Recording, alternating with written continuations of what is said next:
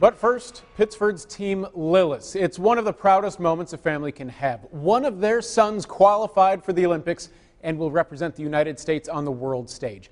But in this time of uplifting euphoria, there's an unspeakable sorrow that lingers for the Lillis family.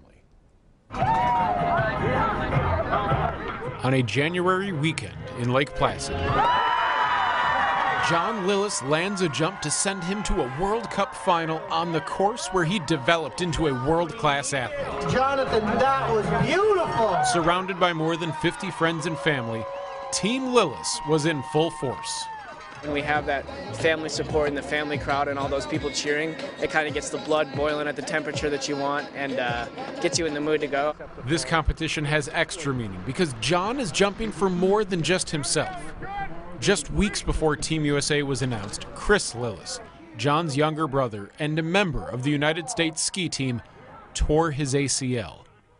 While only one Lillis brother will compete in the Olympics, the boys say they are part of Team Lillis.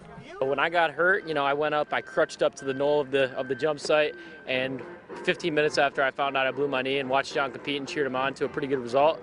And so throughout that whole process, when I had my surgery, he's been there for me, and I've been going to the events and just, kind of watching his journey to the Olympics. That brotherly bond was made all the more close last October when tragedy struck. They are beside themselves with grief and more questions than they can answer. In October, Mikey Lillis, the youngest of the three brothers, went to sleep in his parents' house and never woke up. At just 17 years old, he passed away. It's also just you're on an emotional roller coaster doing that. Bernie Lillis is the father of John, Chris, and Mikey, and along with his wife Jamie, the Lillis family made sure that Mikey's spirit would live on during the Olympic season.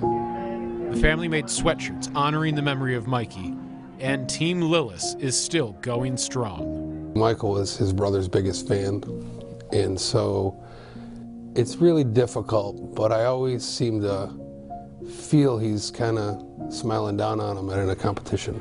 He wouldn't want you to be sad, and he's here in spirit. Olympic dreams now rest on the shoulders of John, and he says he will represent more than just the United States over in Pyeongchang. Skiing for both my brothers, just doing it for both of those guys and trying to make them proud any way I can. The Lillises are parishioners of St. Mary's Church in downtown Rochester, and in January, a mass was held in Mikey's honor. It was that same weekend that John landed his jump to qualify for the Olympics. Someone was looking down from above on John Lillis.